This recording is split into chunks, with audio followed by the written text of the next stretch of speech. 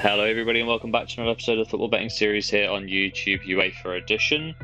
Our Champions League record stands at 10 wins, 3 defeats with 1 push for a total profit of £94.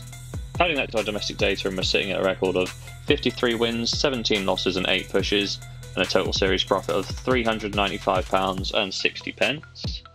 A quick disclaimer before we get into today's picks. At the time of recording, a lot of the odds weren't released for the UEFA competitions, so I have speculated as to what these odds might come out to, and at the end of the video they will be highlighted in yellow. Without further ado, let's get into it. Our first selection sees 36th place Slovan versus 22nd place Dinamo Zagreb. And Slovan, they were best in their previous Champions League match away to Girona. The scoreline of 2-0 does betray just how easy it was for the Spanish side. They won in every single match-winning predictor statistic, and that was with a rotated side as well. In terms of form, this does mean that Slovan have lost all 3 of their games with a total aggregate score of 11-1.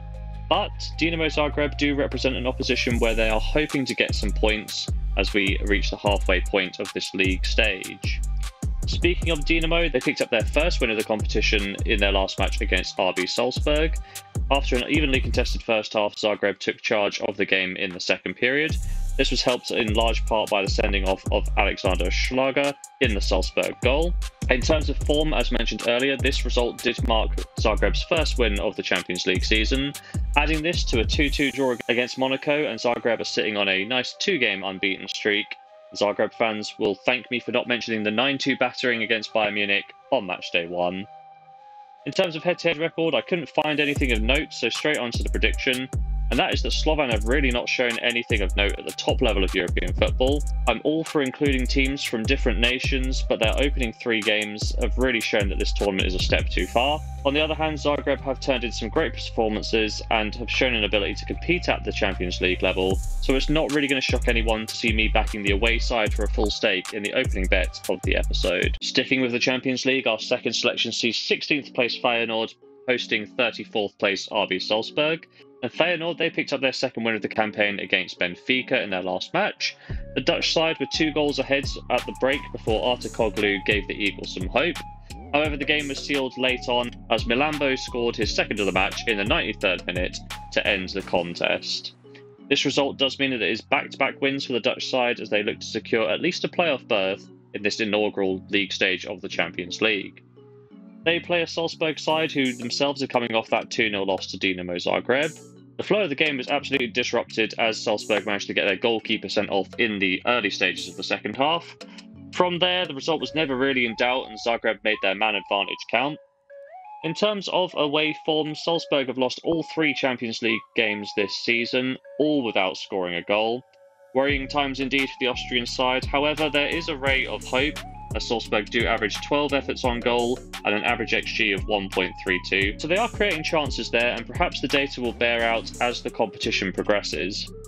In terms of head-to-head form, there's no recent competitive meeting between the 2 sides, but they have clashed in pre-seasons gone by. Both Feyenoord and Salzburg picked up wins in the 2022 and 2019 pre-seasons respectively. My prediction for this game is that I was leaning towards Feyenoord, but after taking a look at some of Salzburg's underlying numbers in the opening 3 games, I do think they have a chance to get on the scoreboard here, and this has caused me to pivot from Feyenoord to win to over 2.5 goals.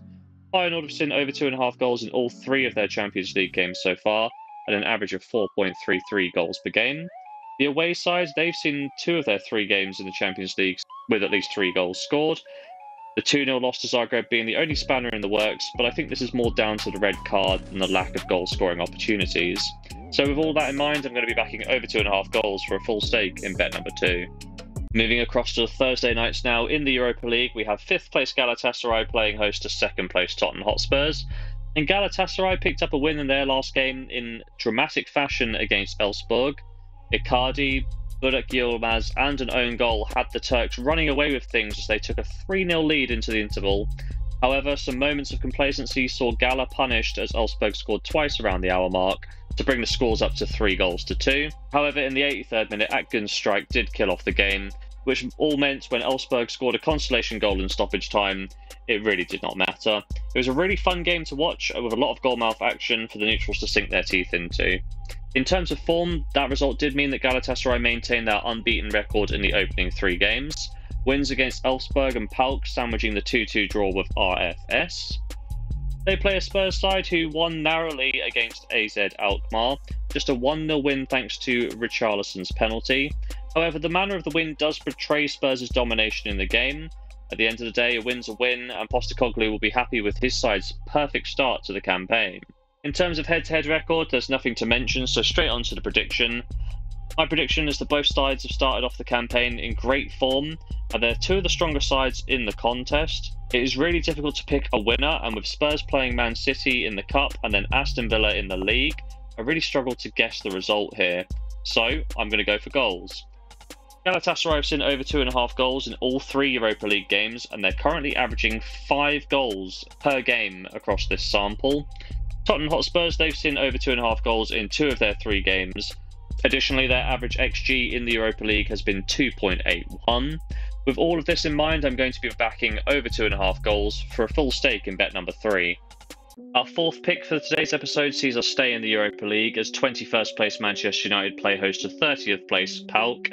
And Manchester United, they drew their previous Europa League game 1-1 against Fenerbahce. The Red Devils failed to build on an early Eriksson lead and were caught cold just after the half-time break as En-Nesyri scored the leveller. To their credit, this did seem to wake up Manchester United as they did take the initiative for the rest of the game, but they were ultimately unable to find a second goal, the game finishing 1-1. This result does mean that Manchester United have a quite strange record of played 3 and drawn 3 in the Europa League, a record that they share with Victoria Pilsen. They play a PAOK side who drew their last match against the aforementioned Pilsen. The Greeks were down 2-0 and looking like they were facing a 3rd consecutive defeat in the competition before Dewar was sent off for the Czech side in the 70th minute. This sending off really did turn the tide as PAOK netted twice to rescue a draw. This result does mean that PAOK have earned their first point of the campaign, and they now face the daunting task of travelling away to Old Trafford in search of more points. My prediction for this game is that Ten Hag was really holding Manchester United back. Some of his decisions were odd, both in the team selection and the substitutions on the continent, and recent comments about the positivity of draws against Porto and Fenerbahce really showed Manchester United fans where his mentality was when it came to the European competitions. And if he was still in the dugout for this game, I would be staying well away. Instead, we have Ruud van Nistelrooy taking charge, and he has a bit more of a reputation for being less cautious in his approach and allowing the players to play that free-flowing attacking football, and I think we're looking at a fairly comfortable Manchester United win.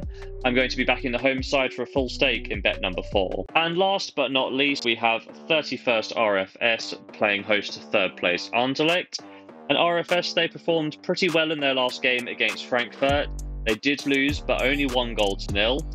Okay, the loss isn't amazing, but there are a lot of people tipping the Latvians to lose by a cricket score. A 1-0 defeat against one of the stronger sides in the competition is nothing to be sniffed at. This result does mean that RFS are winless through their opening 3 games though. The only point they have was the well-earned 2-2 draw against Galatasaray, which, to be honest, is a pretty decent result as well. They host an Anderlecht side who had very little trouble in their 2-0 win against Ludogorets of Bulgaria. Vidal was sent off for violent conduct after 30 minutes, which meant it was really Anderlecht's game to lose. They did not disappoint as they scored twice in the second half to pick up 3 points. This result does mean that Anderlecht are sitting on a perfect record of played 3 and won 3, and they'll view this game as another winnable fixture to make it 4 out of 4. My prediction for this game is that Anderlecht will go on to win this match and maintain that perfect record. RFS have put in some decent performances so far, but ultimately have been found wanting in the final third. In terms of statistics, RFS are giving up an average of 18 shots per game, with opponents creating around 2.00 xG per 90.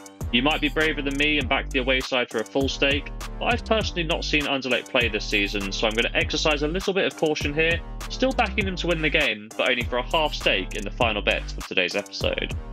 So there we have it, 5 picks in today's episode, starting off on the Tuesday night with Slovan hosting Dinamo Zagreb. We're going to be backing the away side at odds of 1.83, a £40 stake to return £33.33.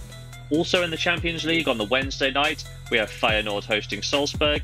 I'm going to be backing over 2.5 goals, odds of 1.5, a £40 stake to return 20. The next 3 picks are on the Thursday night, starting off in the Europa League, Galatasaray and Spurs. Again, we're taking over 2.5 goals, and I'm expecting the odds to come out about 1.5. a £40 stake to return 20. Also in the Europa League, Manchester United versus PAOK. I think Manchester United will be valued about 2 to 5 or 1.4, a £40 stake to return 16 in kind. And wrapping things up, we're going to be backing the away side Anderlecht to pick up a result in Latvia, odds of about 1.75, a half stake of £20 to return £15. So across the midweek, we're going to be risking £180 to hopefully pick up as much as £104 and 33 pence.